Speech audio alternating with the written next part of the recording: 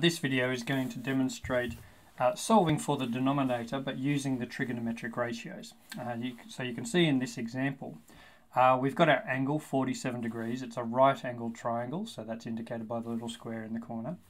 We currently know the adjacent side, so the side that's adjacent the angle is 26, and we've got to find the hypotenuse side. So the two sides in question are the adjacent and the hypotenuse.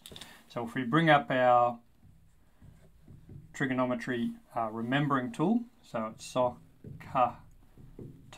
Now remember, this is a little memory tool to help us to remember the sine ratio, the trigonometric ratios.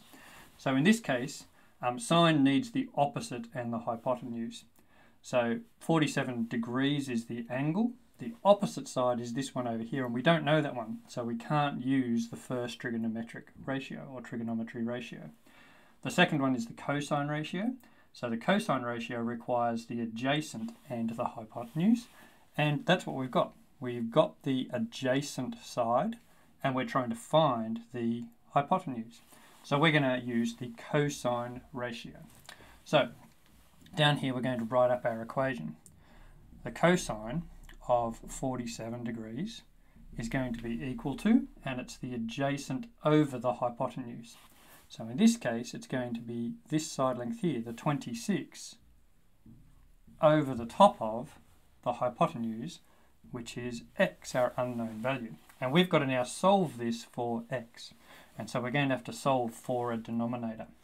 So the way that we can do this is, the first thing we have to do is take the x away from being the denominator. At the moment our fraction is 26 divided by x.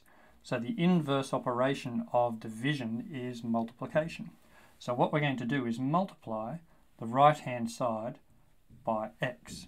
And if we multiply the right hand side by x, we also have to multiply the left hand side by x.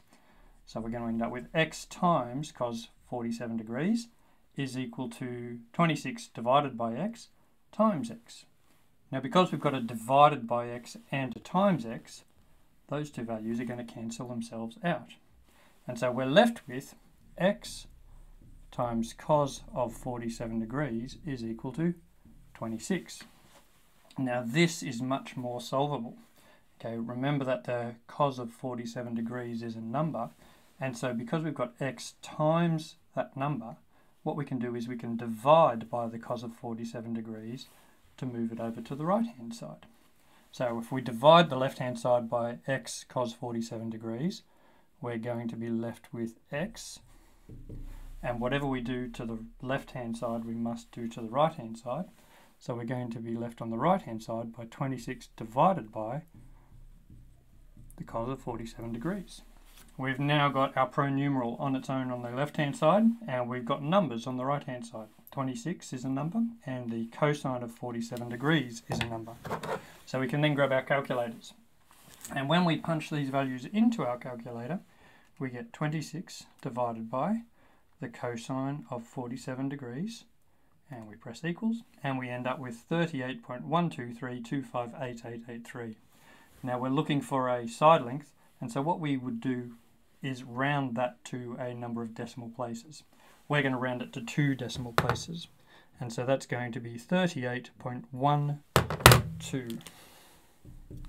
which equals 38.12, and that's rounded to 2 decimal places. So you can put 2dp just to show that it's rounded to 2 decimal places. So that's an example of solving for the denominator. Remember that x over here was the denominator when we first created our ratio.